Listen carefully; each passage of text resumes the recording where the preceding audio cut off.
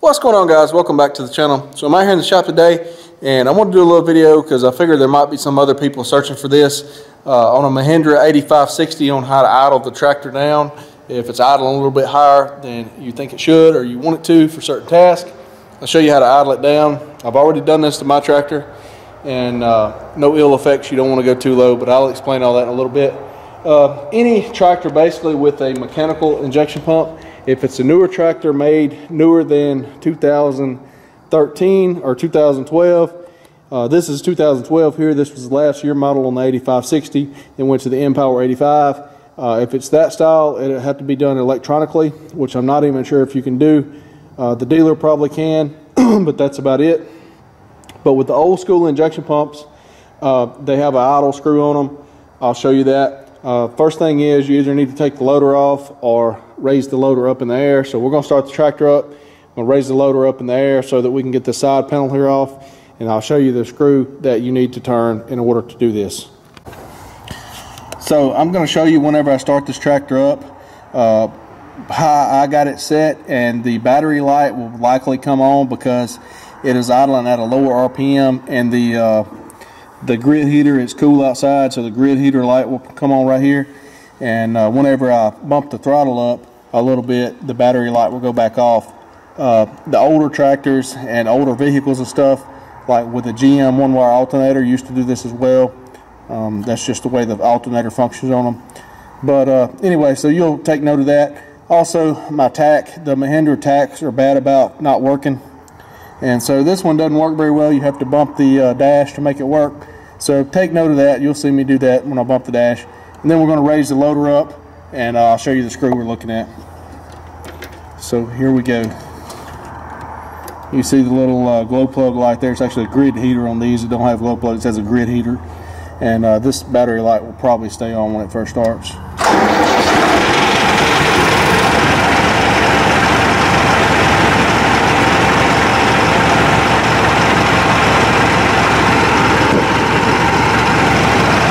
That's about where it's setting at.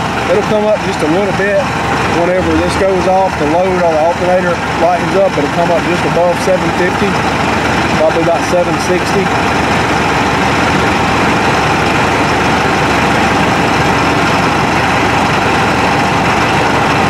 Beforehand, it was idling about 900 RPM, which is a little bit too high for my liking.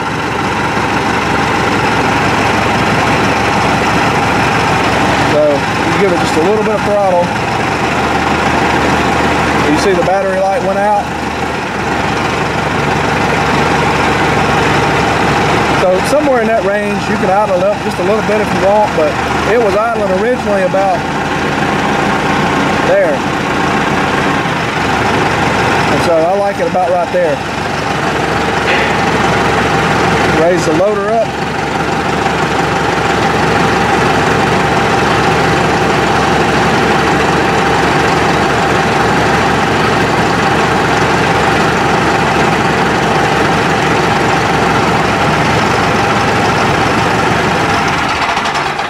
I'll cut it back off so you guys can hear me there.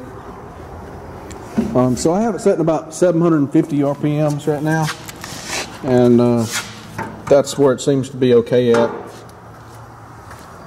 I don't like it being at 900 because it, let me set this camera down so I can get this off of here without scratching it all up. Okay, I got that side panel off here, and I'm going to show you what you're looking at. Okay, there's a screw just like this one right here. This is your maximum RPM screw right here. You see this little cap on the end? It's got a little metal cap right there on the end. That is to keep you from tampering with it, because you're not supposed to be messing with these adjustments. Anyway, your idle RPM is on the back side. I don't know if you can see the threads of that screw in the back there. See if I can come around the other direction. Still can't see it. It is back over in behind the injector pump, back over in there. Pretty much straight across from where this one's at right here on the back side. And if you look here, you can see right there, see where that's touching? When I let off, that's your idle back there. You can see where it's touching the screw. in. It's back in behind there. It's kind of hard to film, but that's where it's at. You may have to pull this throttle position sensor off. I did not to do this. I went through right here. You have to get this cap that's on this one here. There'll be one on that one back there too. You have to get that cap off, and that's the difficult part. You can't really get to it, and you don't want to take a hammer and just go to beating crazy on the injector pump, because this is only a little ear right here on the side of this, and you can break that ear off. So you don't want to get carried away with it. But I took a small little screwdriver on the end of this cap and just gently tapped with a small hammer and got it in there and was able to pry this off. And then there will be a 10mm nut, I believe. There's two of them. One of them is inside here. Use a socket, and you can pull this little cap here off. And then the next one is for your set point. And I'm trying to describe this because you really can't see in there.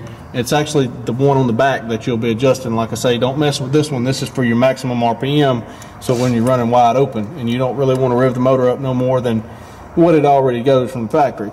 But if you want to set the idle, it's that one in the back there. You can see the throttle stop hitting it back there. It's just a little bit hard to get to and a little bit difficult to film what's going on there. But once you get that cap off, there will be a I think it's a 10mm. I'm going to try to get this camera here to zoom in. Maybe you can see it. Hopefully. I'm going to zoom it in and we'll see. Well, not really. Can't really see too good. Anyway, there's a 10mm and a flathead that adjusts it. I don't know. Let's see. This right here, it looks like this, but this is not it. This is where you set your fuel amount that determines the horsepower of the engine. So that's not the one I'm talking about. The one I'm talking about is over in behind there, but you can't really see it.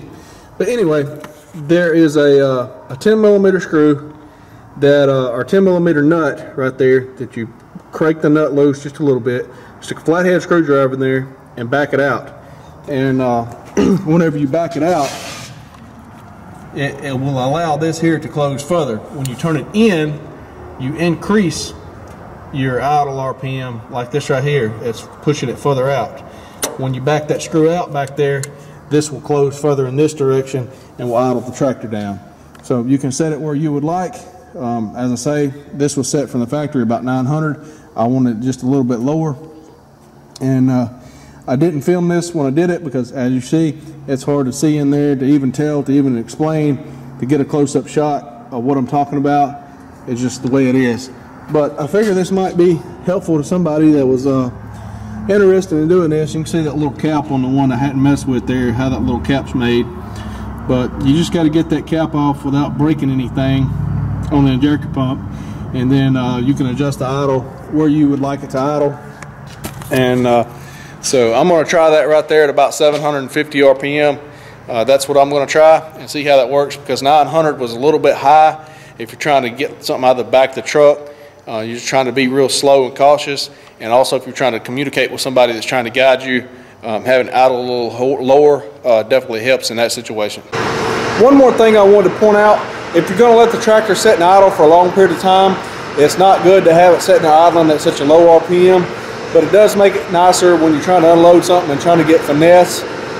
As this is a manual transmission tractor, it's not hydrostatic, so having it idle lower means you can finesse it a little bit easier without having to slip the clutch so much. And so that's the main reason I did it, along with it being a little quieter for trying to communicate with people.